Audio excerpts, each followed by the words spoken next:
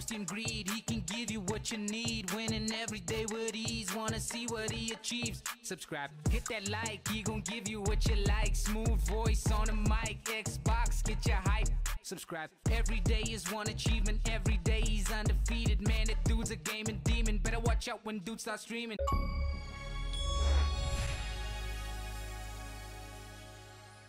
Alrighty, welcome to the very first episode of Achievement Time. I am your host, FaustianGreed. Welcome! In this show, we'll be going over topics such as Gamerscore, guides, news, sales, and of course, messages from you, the viewer, which can either be sent in via leaving a comment or email an audio clip to be put into the next episode. We will also discuss the game of the day, a highlighted game where we completely break down the achievement list and I talk about my experience with it.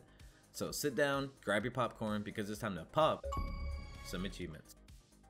Alright, now we're at the part of the show where it's the gaming news stories of the week that I found interesting so far.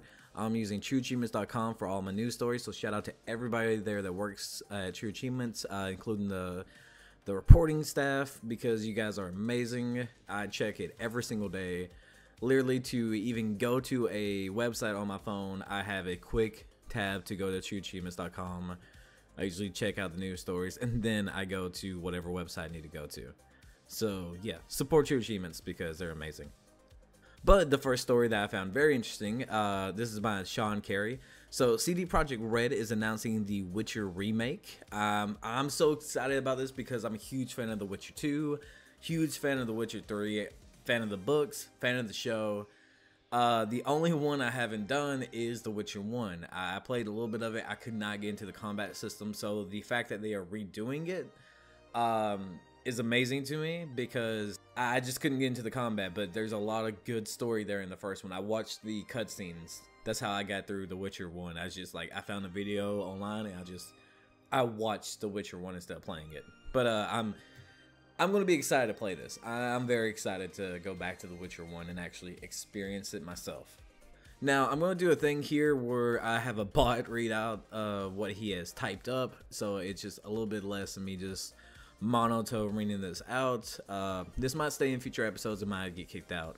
I don't know. Tell me what you think. But here is the story that he has posted. Written by Sean Carey, CD Projekt Red has announced that a remake of the first Witcher game is in development. The Witcher remake will be built from the ground up using Unreal Engine 5. Earlier in October, CD Projekt announced that a bunch of new Witcher games are in development. One, codenamed Canis Majoris, has now been revealed as a remake of the very first Witcher game. The Witcher remake is currently in the early stages of development at Polish studio Fool's Theory, and CD Projekt Red says it will be a modern reimagining of the original game that's being built from the ground up using Unreal Engine 5. Fool's Theory is leading development on the remake, but CD Projekt Red says it's providing full creative supervision on the game. The Witcher is where it all started for us, for CD Projekt Red, said Adam Badowski, studio head of CD Projekt Red. It was the first game we made, ever, and it was a big moment for us then. Going back to this place and remaking the game for the next generation of gamers to experience it feels just as big, if not bigger. Collaborating with Fool's Theory on the project is just as exciting, as some of the people there have been previously involved in the Witcher games. They know the source material well, they know how much gamers have been looking forward to seeing the remake happen, and they know how to make incredible and ambitious games. And although it will take some time before we're ready to share more about and from the game, I know it'll be worth the wait. CD Projekt Red hasn't announced a release window or platforms for the remake. The developer also notes it will be a while before it starts talking about the project in more detail. But yeah, I'm very excited for it. So that is the first news story that I personally am just like going crazy about. Also, House Flipper got a Halloween update. I don't know if you knew that. Also, DLC on the way. Game Pass has added 3 more games: Gunfire Reborn, Signalius, and Frog Detective: The Entire Mystery. Alright, so Gunfire Reborn, funny enough, I just watched the trailer and I've seen my buddy play this game before. He was streaming it on Twitch, so it's a first person roguelike action game. You can play as like a cat who shoots like electricity out of his hands or this or that. It kind of pegged me as like a furry game, I'm not gonna lie, but you know, if that's what you're into, it might not be that, but that's just the vibe I got off of it. Yeah, if it's the same game I'm thinking of that I've watched my buddy play, it looked pretty fun. I don't know if he was like playing an early access thing of it or what, but it might be something to check into. you know, who knows. All right, so next up is Signalis. I'm gonna be honest, I didn't think I would be into this game until I watched the trailer for it. So it's like a pixelated, like old school survival horror kind of video game, from what I can tell. I was really gonna pass this up until I just watched the video for this video I'm making, the Achievement Time episode, and I'm actually interested in it now. So I would recommend going out there and watch the video if you haven't. It is on Game Pass, of course. It looks like to be an 8 to 10 hour completion. However, right now it may be just like not a lot of people have beat it, but it's got like a 6,678 TA score. So yeah, not a lot of people have completed this, but it looks good. It looks like a survival horror, like pixelated kind of thing, and I was gonna pass it up because of how it looked. It looks very like independent game-ish, which I like some of those, but so this is an unexpected one I am actually excited to check out. And like I said, the final game was Frog Detective: The Entire Mystery. What question mark? I didn't even get, like, I watched the trailer for it and I didn't get a whole lot out of it. It says it's going to be a 3 to 4 hour completion so far. It looks like there are definitely some missable achievements in here. They got 1, 2, 3, 4, 5, 6, 7. So I'm assuming wait for a walkthrough if you're wanting to fly through it. But yeah, so that doesn't look like so bad. I mean, it looks kind of interesting, but I don't know. It's a ID at Xbox. It is an adventure game, about 680 megabytes, and the thing will be about 3 to 4 hour completion, and that is on Game Pass. And this one's just for me. So Dragon Age Dreadwolf is completed its alpha milestone. I'm excited about that. I'm just dropping that out there because I am obsessed with Dragon Age. I love it. It's my Dragon Age Origins is my favorite game of all time. So I definitely had to put this in there. I will go ahead and let the text-to-speech kind of read off this little step in case you're interested in Dragon Age. I know it's an achievement podcast, but I had to put this one in here for me, guys. Written by Heidi Nicholas. Dragon Age Dreadwolf has completed its alpha milestone, a huge step forward in the development of the game, although BioWare reminds players that the game is not finished by any means. The team is incredibly happy to announce a huge step forward in the development of the game you now know as Dragon Age Dreadwolf. We have just completed our alpha milestone, says General Manager Gary McKay. Up to this point, we've been working hard on the various parts of the game, but it's not until the alpha milestone that a game all comes together. Now, for the first time, we can experience the entire game, from the opening scenes of the first mission to the very end. We can see, hear, feel, and play everything as a cohesive experience. It's at this point that McKay reminds players that the game is not finished by any means, although completing its alpha milestone is one of the most important game development milestones. According to McKay, what the team will focus on next is getting feedback and looking at the game's pacing and narrative cohesion and bringing the visual fidelity to its final form and iterating on gameplay features. One tidbit of information we get is that we'll be heading to parts of the game's world that we haven't been to before, such as the Tevinter Empire's capital city Minrathous. We've talked about Minrathous in previous games, and now you'll finally be able to visit, McKay says. It's a city built on and fueled by magic, and the ways in which that has come through in its visual identity, and what that looks like in comparison to previous cities we've visited in Dragon Age, are pretty spectacular. There's a teeny mention of Mass Effect at the end. We have a team hard at work envisioning what the future holds for a new single-player Mass Effect game, and McKay says the team will look to share more details on Dragon Age Dreadwolf in the future. So that's one thing I'm definitely looking forward to, but also in other news. One cool thing about Midnight Suns coming out is they're going to add Deadpool in the season pass. I'm interested in playing Midnight Suns for sure, and I love Deadpool, so that was something cool for me. Game Pass is losing some games soon, so Subnautica is going to be leaving. You're going to have Football Manager 2022 and Football Manager Xbox Edition. Okay, I guess the PC and Xbox. You're going to lose those on November 8th.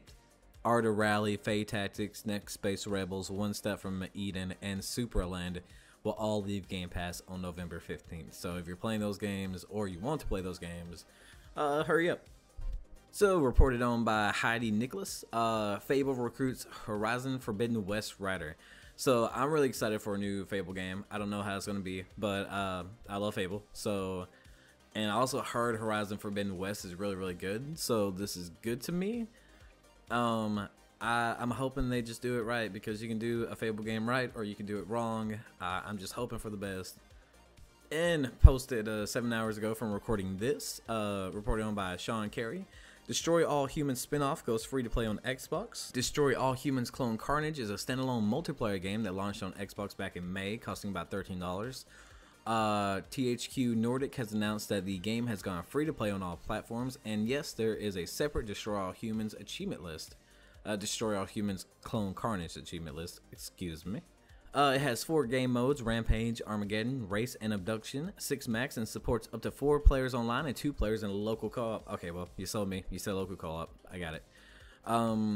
While Clone Carnage has gone free to play across all platforms, technically that's not quite the truth. On PlayStation, THQ Nordic is charging players 1 penny for the game. Looking at it right now, it looks like it has a 2,126 TA score. I'm still gonna do it. I love local co-op, so I'm down. I'm totally down. And really, that's the news stories for the week that kind of interested me. After that, we're gonna get into our gaming sales of the week. Now, obviously, these are very time related, so you know, feel free to skip this section if you are going back through and watching an old episode of this podcast. All right, and as for the sales, I'm just gonna call out a couple of them here. Rift Raccoon, I haven't played it yet, but it's on sale for $2.49. Normally $5. It can be completed in 30 minutes for 1,000 gamer score. You have Smart Moves too. It's on sale for like $5.59. God help you. Wait, I think Smart Moves 2, was that the easy one? Let me see. I played them both and they were both ass. Yeah, okay, so Smart Moves 2 is the easy one. So that one's, you're gonna get 3,000 gamer score for $5. That's fine. Where the Bees Make Honey is on sale for $2. It's like a 1 to 2 hour completion. Took me 2 hours and 18 minutes to do it. Normally $10. Definitely do not pay $10 for this game. The game is not good. It is a quick completion though. Follow a guide, and hopefully you don't have to play it twice. If you don't follow a guide, you do have to play it twice. I played it twice just so I didn't have to worry about doing a trick, because you can literally complete that game in so quick a time. I don't know how it took me 2 hours. You can get Butterfly on sale for $3.49. It's saying it is a 2 hour completion. That is not true, because I am clocked in at 13 minutes and I got 4,000 gamer score. So, you know, do your own math there. Woodletree Adventures is on sale for $1 currently. It only took me 1 hour and 39 minutes to complete. It's 1,000 gamer score, and it's $1. So you know, you can kind of just run around and collect apples. That's basically what the game is. If you're looking for the cheapest quick completion on sale, it is Gem Smashers. It costs you 64 cents, and you can unlock all the achievements in about 3 hours. They say none of the achievements should be much of a problem. I don't know much about this game. From what I can tell from the picture, it looks like a what was it? Was it Pong? Not Pong. I don't know. I'm not going to speak on this because I'm only looking at a screenshot here, but it looks like you're busting crates. I don't know. But it says should not be much of a problem, but if you need a helping hand, there are numerous achievement guides available on the site. So yeah, interesting. The one I really want is Ravenous Devils. So if you like Fallout Shelter, you're gonna like this game because it looks exactly the same, except it is like Fallout Shelter meets Sweeney Todd, where you have like a cannibal restaurant. And I'm so excited to play this game. I don't even care if the achievements are easy on it. It does say let me see. It takes around 8 hours to unlock all the achievements, and some of them are buggy. I don't care. It's on sale for $4, and it's like a Fallout Shelter kind of game. That's like Sweeney Todd. You got me sold. I'm all in. So that's the one for me. That's my pick. It's gonna be Ravenous Devils. All right, and our game of the week is gonna be a little gift from NASA. So it is a free game on Xbox right now called Space Science and Investigations. That's a word. There are 0 missable achievements, and the estimates for the completion are anywhere from like a half hour to an hour if you're using a guide. There's no walkthrough currently on trueachievements.com. However, Chivo's Guides did a great video on like YouTube. I highly recommend checking it out. The video is about 15 minutes long, and because I was watching that and also playing the game myself, I ended up completing the game in 30 minutes. So it's not a long completion at all. You might be able to do it quicker than me, but like I would like hit play, look over, play the game, hit play, look over, play the game. So, you know, doubled my time. When you start the game, you're just kind of floating around in a space shuttle. You're in first person. It's 0G. If you have motion sickness, this is not the game for you. It is hella floaty. Like, the controls kind of remind me of like a jet in a war game. How you can like hit R, B, and LB to kind of yaw in a jet. Well, this is like you RB and LB to spin yourself. One big thing I can give to you is hit X to brake, aka you're floating through the space shuttle, right? And if you hold X, you'll completely stop yourself. And sometimes when you're like looking to get something, you have to like hold that X button so you can like slow your vision so you can reach up and grab something. Yeah, X is going to be the way, trust me. The achievements in the game aren't bad. They range anywhere from collecting toys from a locker and just having them in your inventory to basically just like watching videos from NASA. It kind of makes you feel like you're back in school. You're watching videos like about eyesight for astronauts in space and motion sickness and you know how it affects their muscles and all this kind of stuff. So the achievements themselves aren't exactly noteworthy, but I'll go over some of them. There's 2 notable ones I found. One was Principal Investigator, where it asks you to visit like 10 web links in the game. So you go into the settings and you have to click a link and it pops you out of the game and it sends you to like a NASA site. And all you gotta do is like hit the guide button again, pop in your game, click another link, it pops you out. It's annoying, but do it 10 times and you get the achievement. It's a free game, just remember the game is free, so you know, whatever. The other one is eventually after you beat the game completely, you have to completely shut down the game, like hit quit on it and then go back into it, and you get the frequent flyer achievement for playing the game a second time. There's also like some collectibles in there where you gotta read 6 blue books scattered around different places. It's a little bit of a pain, but follow his guide and like hold X so that you can stop yourself so you can actually look at the book and hit A on it. If not, you'll be like floating left and right trying to grab it.